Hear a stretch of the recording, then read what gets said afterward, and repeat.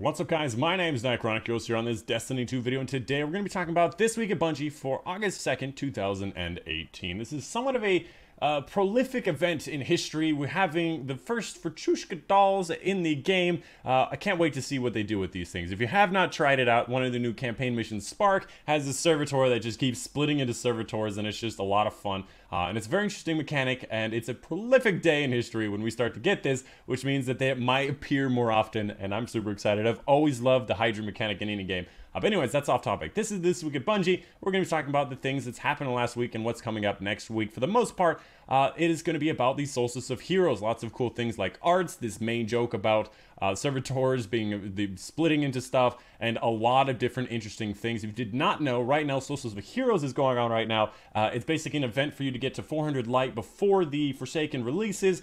Get this cool gold gilded armor with like glowiness you can change to any of the 3 colors, and it's a whole bunch of fun. I'm still working on my armor sets to get up to the resplendent stuff, and for the most part, it is going to be a bit of a grind, so you definitely should get out earlier more than later. As far as the rest of this stuff goes, there's a whole bunch of stats. For the most part, hunters are the most common people in Destiny 2 apparently, which is, you know, severely disappoints me as a Titan main. But anyways, well, let's move on. Dead Orbit 1, definitely one. I kind of surprised to see Future War Call got so much more, but again, it's probably because of the Sunshot.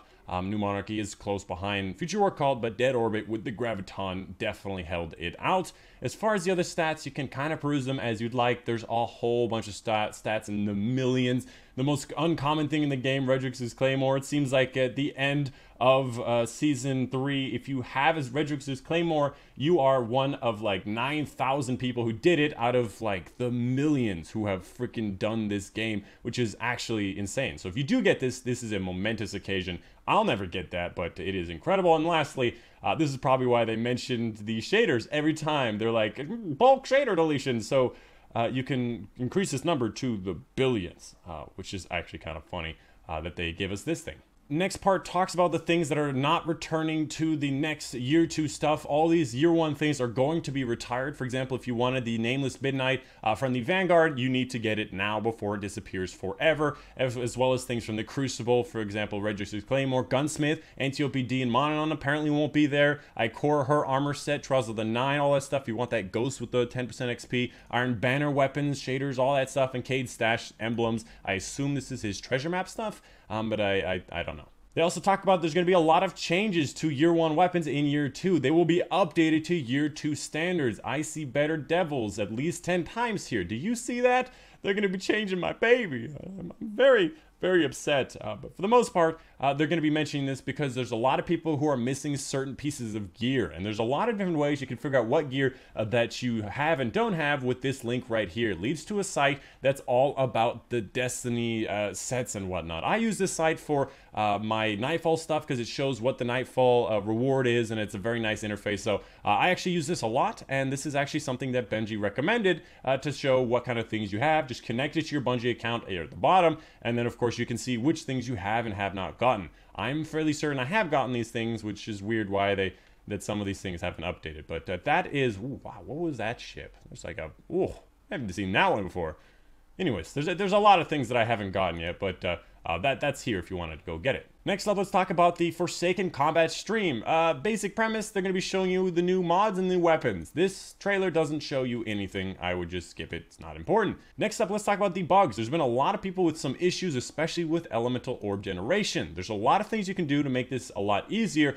These 4 bullet points will help you. Firstly, they are generated when you have a full set on of any quality. I made this mistake a few times, but I found out pretty quickly if you highlight the head, it does say it on that. Secondly, elemental orbs are not generated on super kills or masterwork weapon kills. They can be gotten from any one of those types of kills. It's just that supers, I find, are just more common. In general, elemental orbs are generated off the player's subclass as well as their energy and power weapon. And lastly, you can get benefits from local allies, so make sure you're traveling with a team with these similar subclasses and weapon loadouts so you can get the best bang for your buck. For example, don't have a solo titan and an arc hunter in the same strike, because then you're going to have conflicting supers and not help each other out very much. As well as a whole bunch of other known issues you can read for yourself down below. A couple of missions making it so you can't progress. I've encountered this twice now. A couple of joining allies screen and just getting stuck in a place I can't even wipe. For the most part, just go to the tower, come back. You got to redo it. and of course some other things that are not working, Valor ranks and stuff. This is probably for that Legend Valor rank issue that people have been having, a whole bunch of stuff here. Second to last thing here is going to be about the Moments of Triumphs t-shirt. If you get 250 Triumphs point, you can change this shirt here from $777,000 down to only $24 or $25 or $30. So if you want to get yourself one of these cool ass looking shirts,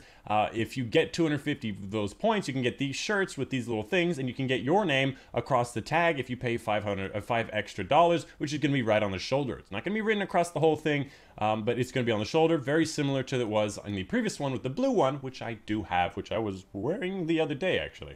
And the last little section is going to be vital information. Basically, they're shutting down a couple of things before the Forsaken comes out. So starting August 28th to the 24th is basically that last week before Forsaken, there's going to be a couple of things that are going to be kind of shut down. For example, you're not going to be able to get in your collections or vault. So you need to pull out everything that you want before that time. Secondly, Nightfall scoring will be turned off on that week as well. So make sure you get your Nightfall scoring in before that particular week. Don't leave it for the last week. And that's it. That's all there really is to it. Couple of This Week at Bungie's. I like this one. This one's really, really funny. This guy's, I don't know what language he's speaking. It might be Spanish. He keeps going off with his Alone as a God, like 7 shots, 7 kills. It's actually pretty impressive. And he just starts going off like, he's like, oh, deal.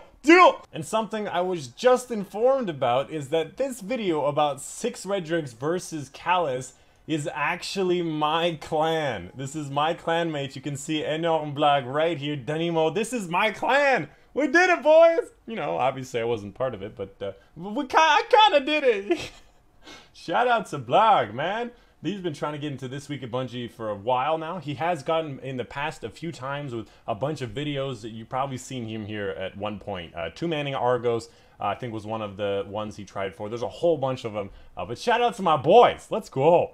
And the last little bit is Nightfall top scores. I wanted to mention this because I see the name Dado here. If this is the real Dado, shout out to Dado. Let's go.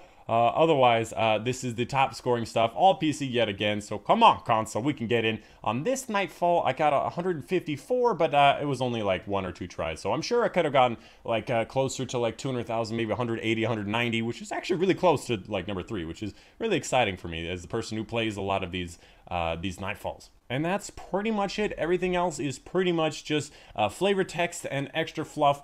That's the video. Hope you guys did enjoy. Let me know if you have any questions in the comments down below. And of course, thank you for staying here. Hashtag made it to the puppies, because here are some adorable puppies for you guys. Thank you so much for making it to the puppies, which is making it to the end. And of course, thank you for watching. Of course, my name's been Dychronic. And of course, thank you for watching this, of course, video.